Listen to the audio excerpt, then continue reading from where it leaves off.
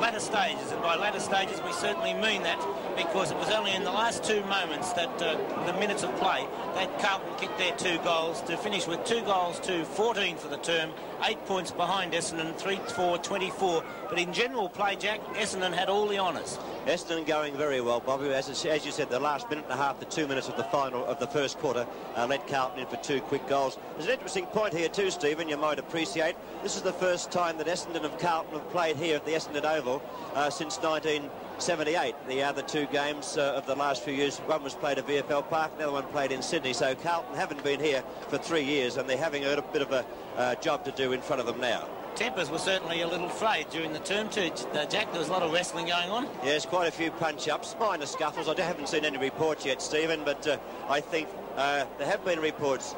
Yes, Mike Ringham, our statistician, said he thinks there has been 1 report.